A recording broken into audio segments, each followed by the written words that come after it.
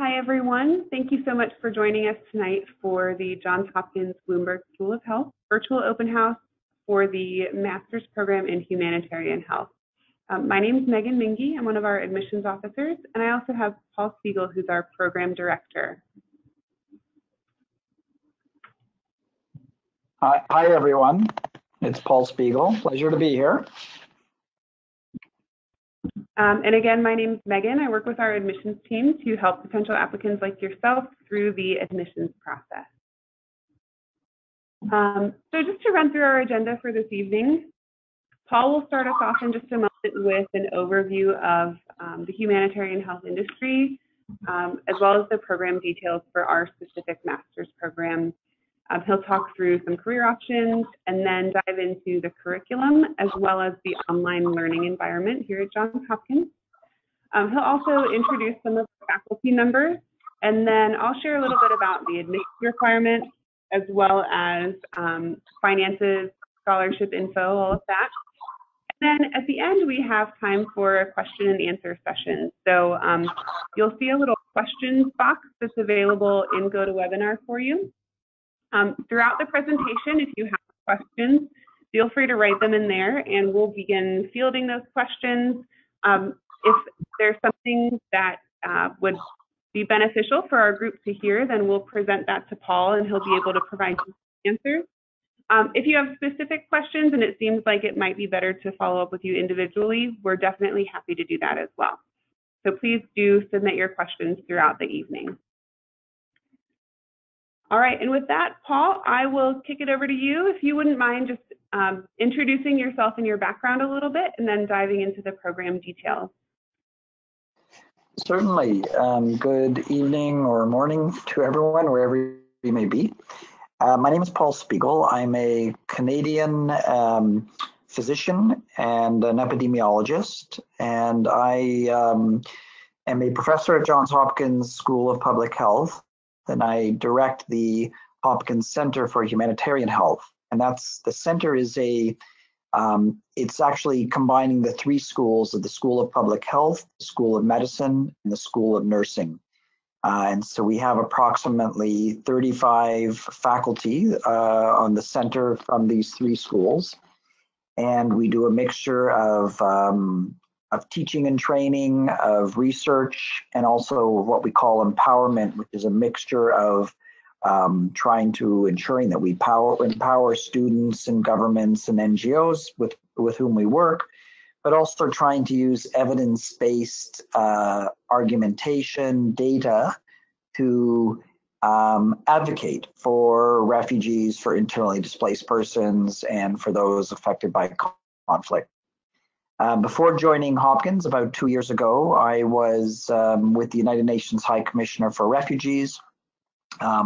For many years, the chief of public health at UNHCR, and then the last few years before I joined Hopkins, I was deputy director of a program, what's called the Program and Support and Management, and I was in charge of the technical sectors for the organization. So it's a pleasure to be here, and maybe I'll start. Megan, should I start just going into some of the slides? Sure, that would be great. Okay. So this program in humanitarian health, what we call humanitarian health, really does try to address all of the broad aspects of humanitarian emergencies. That will be natural disasters, conflicts, epidemics, and then technological disasters. We do emphasize primarily conflicts and natural disasters. And as we know right now, it doesn't say on the slide, but there are over 66 million people that are currently forcibly displaced from their homes.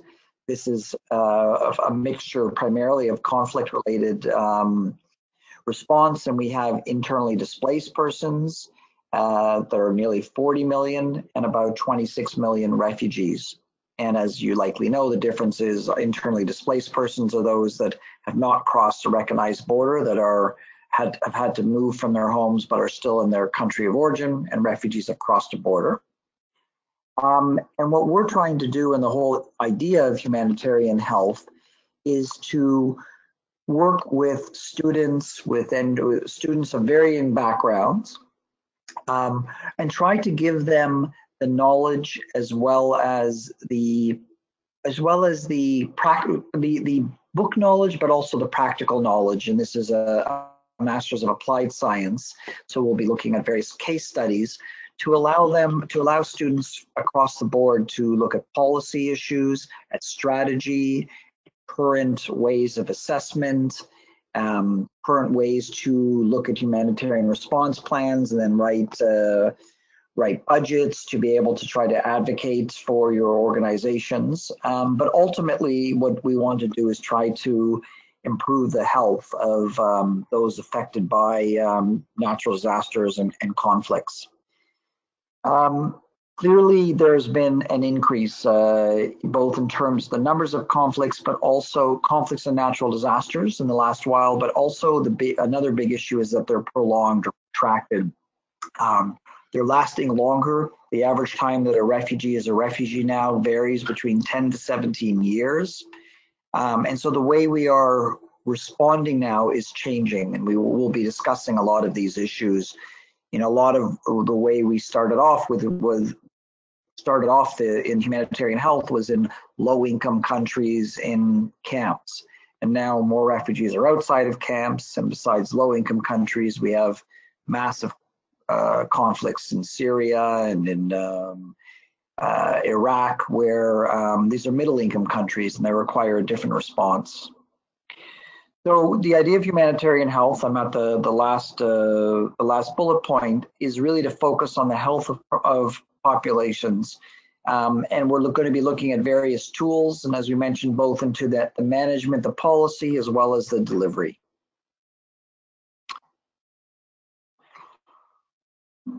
So I could go on for a while, but that would be the first lecture of the series. But what do we hope that you will gain from the Masters of Applied Science in Humanitarian Health?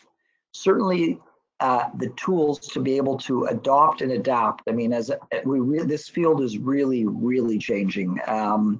Just as some quick examples is there's a big push to move from in-kind aid, which means delivering aid, to delivering food, blankets, jerry cans, to cash-based interventions. And this is really become more in-depth and sophisticated in countries like Jordan and Lebanon and Turkey, where many of the refugees are getting ATM cards and they're actually deciding what they wish to buy, as opposed to us being realistic and deciding what they need to buy, what they need to have. We want to really look at existing organizations, from NGOs to the United Nations to government, but also start looking at the private sector and looking at the roles of the military. We want to try to, whenever we can, use evidence, existing evidence, and into applied research, as well as use this evidence to advocate openly. I mean, there's no question right now we're in a world where populism is increasing, and there's a strong discrimination against refugees, economic migrants, internally displaced persons, and we really want to share the facts, many of which are not well known in the public, to be able to advocate to governments, to policy decision makers, to be able to at least be aware of the facts, and hopefully that can influence them. So this will be an interdisciplinary program. We'll be looking at global issues, regional issues. I mean, it's how the humanitarian response in the regions in Middle East and North Africa, and the politics involved, the ethnic and religious issues are quite different than other parts of sub-Saharan Africa, to issues in Myanmar and Bangladesh with the Rohingya. So we'll be looking at a global level and some of the big issues, the regional issues, as well as some of the local issues. We're going to be looking, humanitarian health, one has to look health in the broad sense. So we'll be looking at water, sanitation, and nutrition, protection, and politics is part of this. The humanitarian response and politics are inextricably linked. And so when you look at the Syria crisis right now, and you look at the Security Council, clearly politics, both at the global and regional level, are part of this. So we'll also be discussing that. And as I said, trying to use the latest scientific knowledge. We will be looking at all of the latest studies that are and more coming out, and see how that will affect the way we respond, both strategically and then interventions. So we'll be looking at the determinants of health, and I guess I've spoken about some of these, but it's going to be preventive medicine, interventions, medical care, mental health is a huge issue, as well as sexual and gender-based violence, behaviors and lifestyle of populations. And this is, humanitarian health, conflict, natural disasters is so broad that we need to look at the issues related to social, environmental, and economic factors. And just as some examples, we'll be looking at shelter, we'll be looking at fuel and how this can affect populations' health, and certainly economics, the big issues in terms of poverty, in terms of livelihoods, and what can and cannot happen in terms of what governments will allow refugees and IDPs. Will they be allowed to work? If they can work, can we look into different ways? Can we look into health insurance? There are over 10 countries now where refugees actually are able to apply for health insurance, but if they can't work and can't pay for some of their premiums, then it makes it a bit more complex in terms of sustainability. So in terms of careers in humanitarian health, we're looking for, I think a lot of the people that we're looking for are people that have interest in health and broad public health, people who are practitioners either in the field, but also people that have an interest in this that may not necessarily have had as much international experience as they would like, that have worked maybe with the Red Cross or Red Crescent in their home countries, that have looked from a different area, different disaster preparedness and response, working with refugees resettled in their own countries, but want to really understand what's happening in the countries from where these refugees are coming from. There is sadly in a way, but there's a very high demand for practitioners and leaders in this field across the board, from administration to policy to management to response. We also hope that we will be getting a nice mixture of people from the United States, people from Europe, and people from all over the world. And so students from all over the world, because part of what we really want to do here is make sure that we're learning from each other, and also really trying to understand the different contexts where these are occurring. And so we'll talk about the administration and how this will work. And then in terms of possible jobs, there are a lot. I mean, all you need to do is go to ReliefWeb, which is a website that actually has hundreds of jobs that are available across the world in humanitarian health.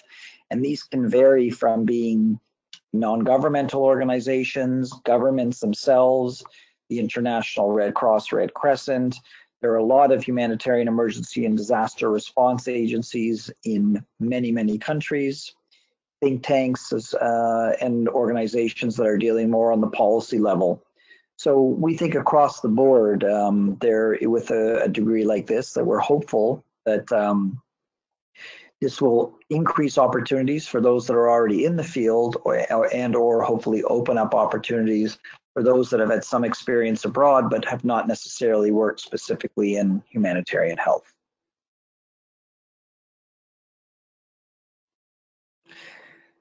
So in terms of the program details, this will be a Master's of Applied Science in Humanitarian Health, a 49 credits.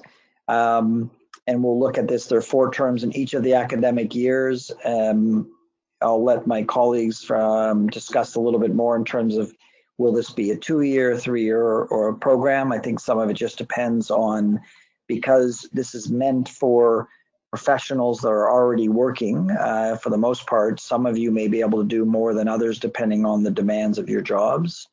We really want to make this a mixture of not just lectures, almost like what I'm doing now with slides, but we're hoping to have a very wide variety of courses, of live talks, looking through YouTube videos, to looking at case studies to make it as interesting and practical as possible. As I mentioned, it's a part-time, but in 100% online. It doesn't require you to actually come to Baltimore at Hopkins to in person.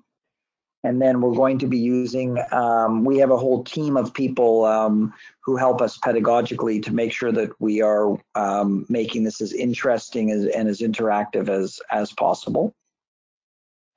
And then we're going to be focusing on understanding and leading humanitarian health programs.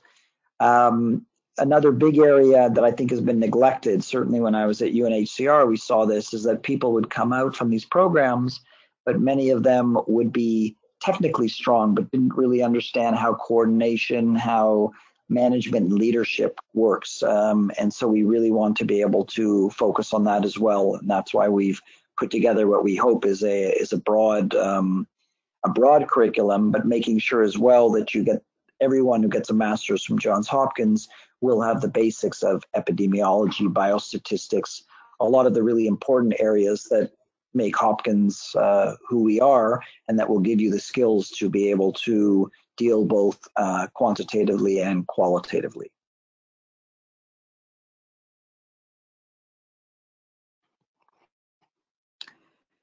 So this is looking at the curriculum here. And you can see these are, so we have year 1, 24 credits, and year 2, 25 credits. And then the 1, 2, 3, 4 are when these courses are offered. And as we said, some people will do it in 2 years, some people may do it longer, depending on how, and so these will be offered consecutively. So in term 2 after year 1, for the second cohort this would eventually be available to be taken at either time, in the second term of your year 1 or your year 2 once the program gets started. I think I hopefully you can read this, and then we will actually have some discussions, I hope, directly from you, either, questions. But going in, yeah, so I think it would take probably too long to go over the details of each of these courses, but you'll see there's a mixture of very specific courses that are humanitarian health related. There are some such as number 2, for example, design and planning of primary healthcare projects. We will have in most of these courses, such as this one, we will have a humanitarian health component. There'll be a case study. So others may be taking this course and they're looking more broadly in global health, but we'll be looking very specifically for humanitarian case studies here. In year 1, term 4, we'll have the statistical concepts in public health. So this is going to be more of biostats. And when we work through, we will, for instance, in term 1, year 2, we have specific approaches, assessment approaches in humanitarian settings. This course deals directly with surveillance methods, surveys in humanitarian settings, because the whole issue of data, of assessments and monitoring evaluation is hugely important and often not done very well. We'll have very specific courses on nutrition and food security, on water and sanitation, on leadership and management. So these will all be humanitarian health courses. Some of these will be new. We're developing it specifically for OPAL. The whole issue in terms of human rights and humanitarian emergencies, for example, it's always been a massive issue, but at this point, when we look at all the attacks on healthcare workers and hospitals, the human rights component is becoming more and more essential. We'll have mental health in humanitarian emergencies, an area that in the past was not sufficiently dealt with, and mental health together with non-communicable diseases, not just the classic communicable diseases, are areas that are becoming more and more important, particularly as we look at middle income countries, but even in the low income countries, it's been important, but hasn't had sufficient emphasis. And then and I haven't gone through all of them, but there's an integrative program, an integrative activity, which is 4 credits. And that's going to be what some of you may know as capstones or other areas, but it's going to be a project that you will be working on, and you'll be mentored with one of our faculty to be able to the whole idea is to try to be able to look at everything that you've learned thus far in the program, perhaps look at a program or wherever you're working now and try to use the concepts and the skills from the last all the other courses to apply these skills to a specific area, and we can discuss more about that as well if you're interested. I think that's it on this slide. So yes, there will be a lot of, we've been doing online learning. Hopkins has been leading in this field for many years. We have some online master's programs. This will be our first online humanitarian health program, which is why we're quite excited. And we're also hoping to reach people, as we said, sort of mid-career professionals that are going to be continuing working while taking this course. So this has been an opportunity that hasn't been available in the past. We are working with a group at Hopkins that deals with online programs, so that everything will be we've already seen this, a very high production value. And we will do our best to keep the students engaged. And certainly one of the ways by doing this is by doing live talks. So just before this, I was at the school doing a live talk for students studying broad global health, speaking specifically on communicable diseases and humanitarian emergencies. And this was not a lecture format, but rather a discussion format. We had both faculty there as well as the students chiming in. The faculty recorded courses will be, the other things, yes, everything will be recorded so that you can look at and address this on your own time, but they will have to be done, the lectures and the exams will have to be done during the period of the semesters, and we could talk a little bit about that. And there'll be 24/7 help desk, as well as every course besides the faculty will have a teaching assistant who will be able to help you in terms of their either questions technically as well as issues in terms of examinations. Next slide. So looking at the faculty, this is just a list. I will be the program director. We'll have 2 deputy program directors, Cortland Robinson, who also runs the PhD program in the Department of International Health and is core faculty at the center. His specialty is a lot on trafficking and on hard to reach populations. He's a demographer. We have Shannon Ducey, who will be the other deputy program director. Her specialty is on health systems, and she's really looking now and doing a lot of research in cash-based interventions, and she's done a lot on nutrition in the past and broad surveys. And then across the board, we have Daniel Barnett, who's an expert more in disaster preparedness and natural disasters. Judy Bass is a professor, and her expertise is in mental health. Bill Brieger will be speaking, and his is in broad global health. Gilbert Burnham is a professor, and he previously directed another version of this center years back, and he's an expert in health systems and does a tremendous amount of work in the Middle East and Afghanistan. Jumping around, let's just see, we won't go through everyone here.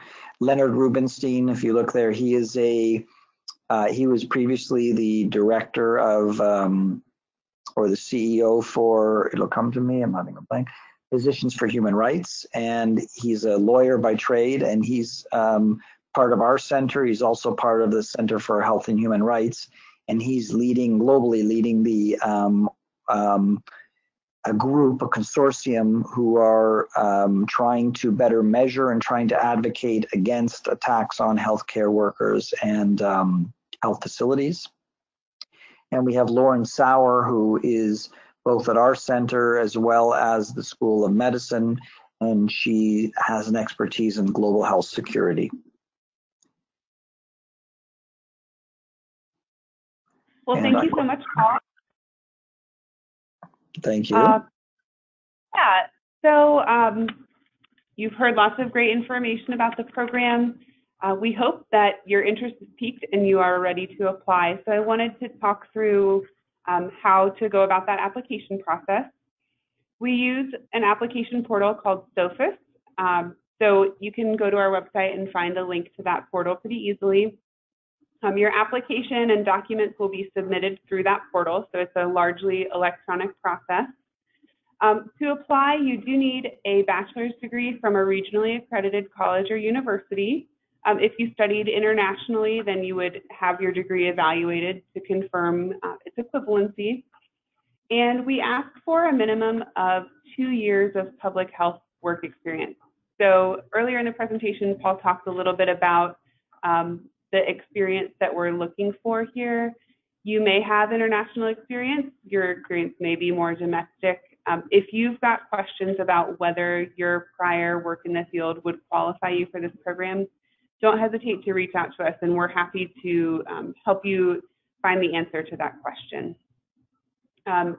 You'll also supply a current resume or CV, as well as 3 professional and/or academic letters of recommendation. And then one of the most important parts of your application process is your statement of purpose. So that document is your opportunity to tell our admissions review committee why you're pursuing a Johns Hopkins Master's in Humanitarian Health. So what in your background drew you to the program, what you plan to do following completion of the degree. That's a really important piece, and one that we definitely review very closely, as we want to make sure that this program is for our candidates. If you're an international student, we do look for proficiency in English via test scores from either TOEFL or the IELTS test, as well as your credential evaluation by World Education Services. So you may already be familiar with that credential evaluating process. If you're not, our admissions advisors are happy to talk through that as well.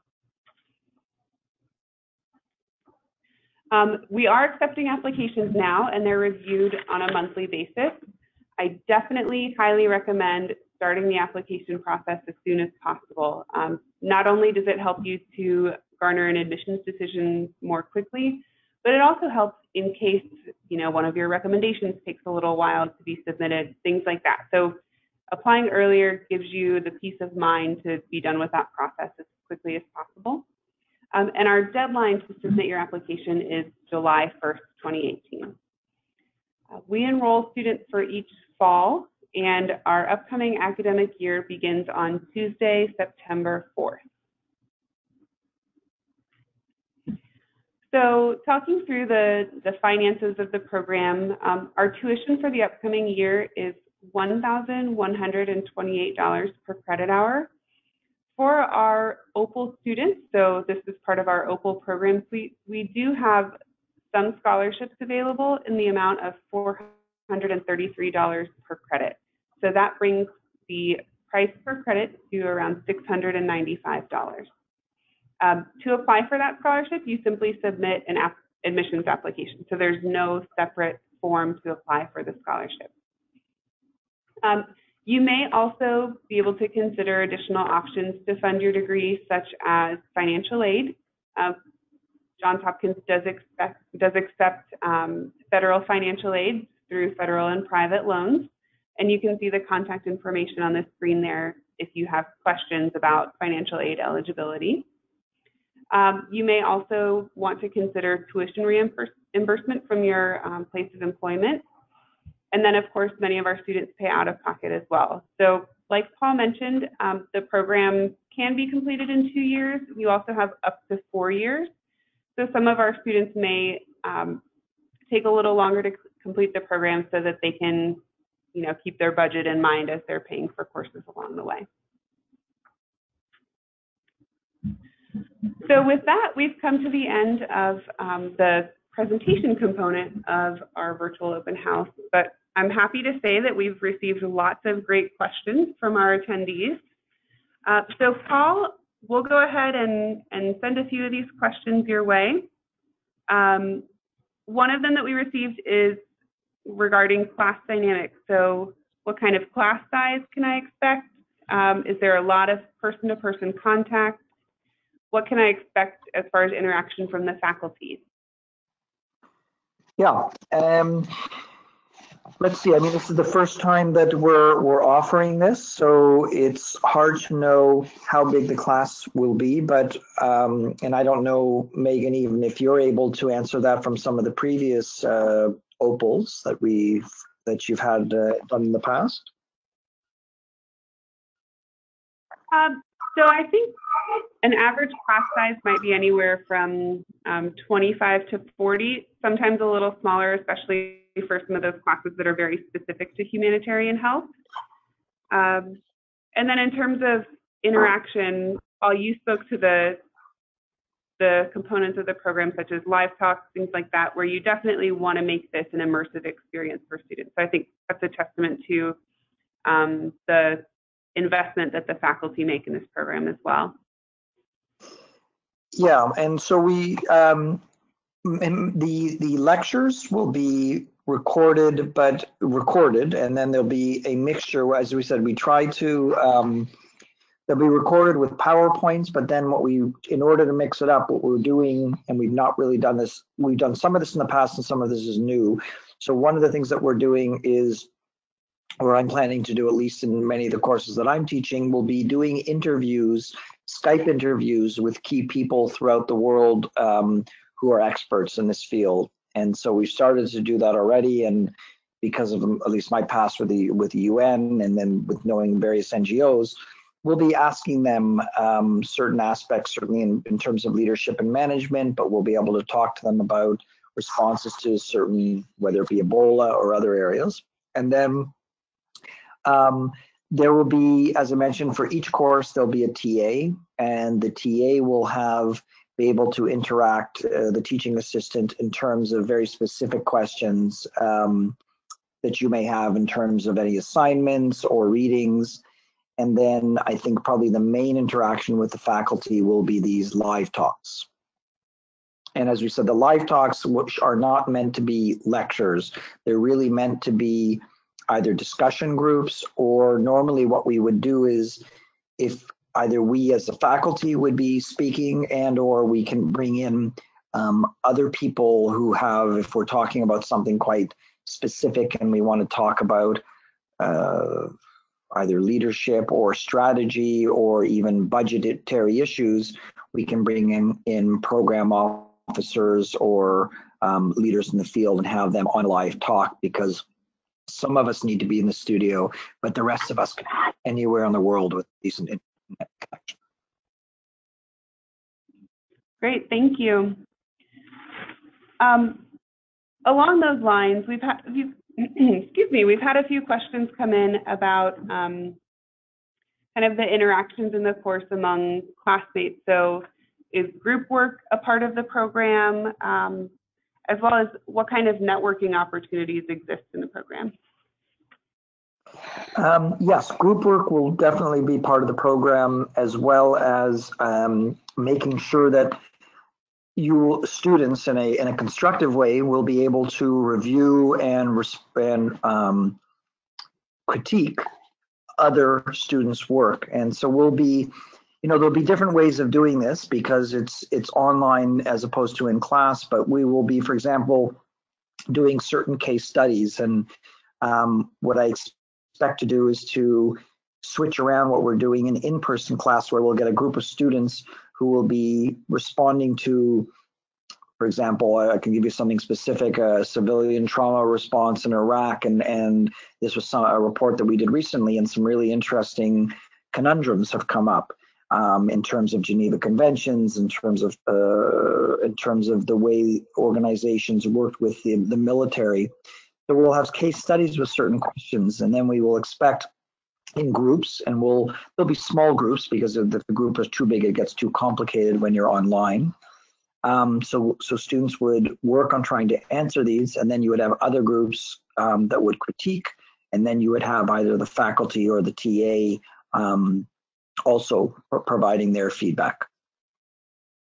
There was another part to the question of which I've forgotten. What kind of networking opportunities are available? So I'm sure group work definitely provides that opportunity, but perhaps with via faculty or alumni networking, things like that as well. Yeah, I mean, part of what we do also, so certainly in the integrative activity in the fourth term, I think that's a time that there will be time to network, but and time to be working with others. But because what we try to do also is link up people. So we do have a broad network, and both in terms of our faculty. So if you go onto our website, you'll see our faculty and our advisory committee. But we're also, I just have not had the time to finalize this. We're in the midst of having, we'll probably have between 20 to 30 affiliates of the center, and these will be people that are not Hopkins people, so from NGOs, from UN agencies that want to be affiliated with that. And part of the terms of reference is to allow allow students to be able to contact them. We'll have to be judicious in how we do this. So part of this will certainly be, we hope, enlarging the network. And I think many of the faculty have strong connections with the NGOs and the UN agencies, so we should be able to help with that. Great, thank you. And one more quick question about the dynamics of the classes themselves. About how many hours per week would you expect students to be participating in each class? I think a benchmark for our OPAL programs tends to be somewhere between 15 to 20 hours per week per course. Yeah, I mean, what we try to say also is, for every credit, or for every class, let's say let's say if a class is approximately an hour to an hour and a half, there's another at least 1 to 2 hours of reading and activities involved in terms of it. Maybe it'd be, and that includes either papers or midterms, and then reading all of the, with every class, it's not just, of course, listening to the lecture, but there are readings that need to be done. But I say, what you said, Megan, as well, makes a lot of sense. I think it just depends on how many credits the students are taking per term, because there is a bit of a choice if people, either for work or for financial reasons, want to not do this in 2 years, but let's say in 3 years. Sure. Great, thank you. We have a quick question that I can help with related to whether a GRE score is required. I'm happy to say it is not. So the testing requirements that we have would be that if your native language is not English, then you would need to submit English proficiency scores. And then, Paul, another question for you was related to how much of the focus of the program is related to practical application. So if someone's already in the field, what can they expect in terms of theory versus practical coursework? Yeah, I mean, it's a good question, and it's always a fine balance. There are, I think we will also be able to change the balance and have feedback. But the idea is, for those that are currently working in the field, often they're in a certain area, and what we want to do is to try to provide everyone with the breadth of knowledge that is needed, and also to provide so that's one, is the breadth of knowledge. So for example, if they're concentrating in health and they're actually a clinical person in health, the whole preventive component, the whole issue of protection, the whole issue of shelter and how that relates to health will be discussed. Secondly, though, within many of these situations, we want to be able to then make it practical by having case studies. And even if you're in the field, but if working in the field, but are primarily have worked in one area or one country, the other important aspect is to try to give case studies in different parts of the world, because they differ so greatly in context.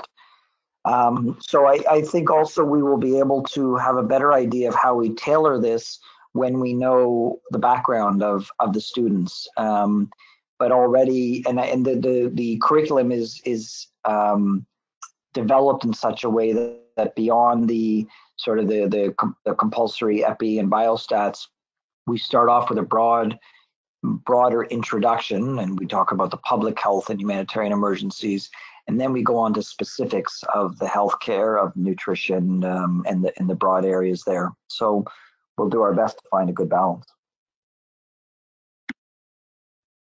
Great, thank you. And you mentioned epi and biostats, so I wanted to circle back on that. Are you looking for students to have a background in the kind of quantitative field before they come into your program? If they don't have that background, how can they prepare for the quantitative coursework that they can expect? Yeah, good question.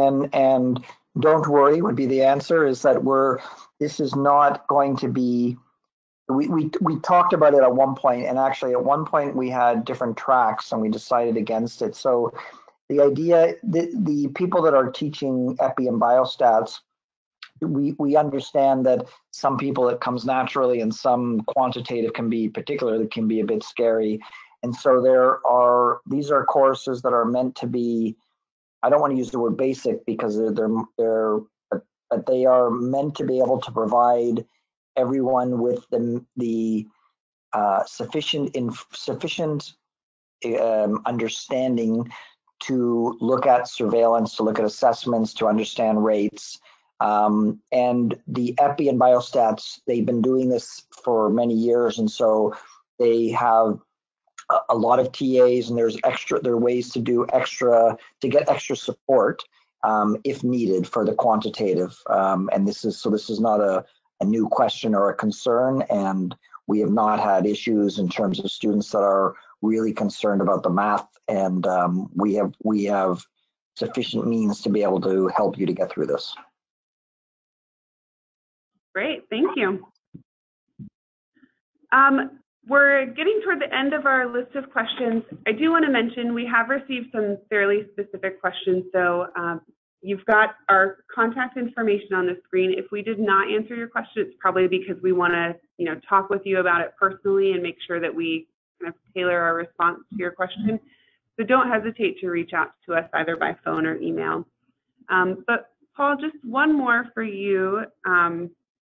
You've mentioned that we're expecting an international audience. If we have either people living abroad or disaster responders, is there flexibility if, say, someone is in an area where there isn't internet available? What kind of resources might be available there?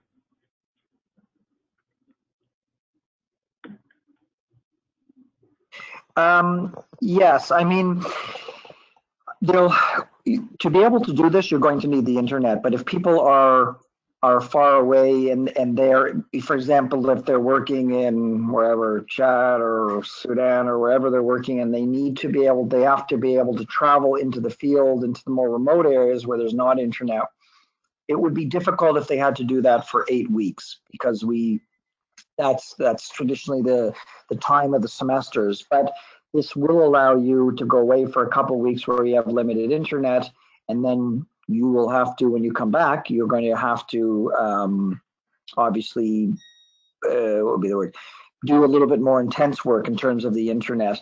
What I don't know, and maybe Megan, you can answer, is are they able to download the ahead of time so that the courses, so they actually don't need the internet to listen to the courses? It's something I actually hadn't thought of. I don't know that answer, but we can figure it out. We can actually find out if you don't know. That's a good question. I think it would depend on what the professor would offer within the course. So, I do imagine if that's a concern, generally what we suggest is that a student reach out to a professor as soon as they know that this kind of issue might arise, and then the professor will work with them to find out which types of assignments could be provided ahead of time, which would need to be followed up on later in the term. One other thing I want to mention is that we do have a student services coordinator who works with our students throughout their program. And so that coordinator helps with things like, oh, I'm not sure I'll be able to take a class this term. How do I add or drop that class? When's my deadline to drop the class? Things like that. So we do have a resource who's specifically dedicated to kind of the administrative side of things. That way, if a student were to find that they are going to be gone for a full 8 weeks, we could guide them toward, rearranging their class schedule accordingly. And I would just add that we want that the student who is working in the field and has to go to areas where there isn't internet for a period of time. So that's the sort of student we would love to be able to work with. So we would make sure that we would figure out a way to make it easier for the student to deal with this. And if it requires, when you do have internet, to be able to download certain lectures, we'll make it happen, because that's the sort of student that we'd love to work with, who I hopefully will benefit from what we have to offer. Wonderful. Well, Paul, I really appreciate having you join us this evening and just getting to hear from you about the program and the opportunities there. To our attendees, I also wanted to say thank you for joining us. And if you missed a component of this session or would like to kind of re-listen, we'll also be providing them to you. So we hope to hear from you in the coming days and to help you move forward through that application process. Paul, do you have any final words for our attendees tonight? Just that I hope this was helpful to you, and feel free to reach out via Megan. And if there are further questions that we haven't been able to answer, we will, or that you haven't asked at this point, we will certainly answer them when they come to us. And I hope that at least, if not all of you, many of you will take this course, and we would look forward to working with you. Great, thank you. All right, we hope you have a great night, everyone. Goodbye, everyone. Good night, good morning, wherever you may be.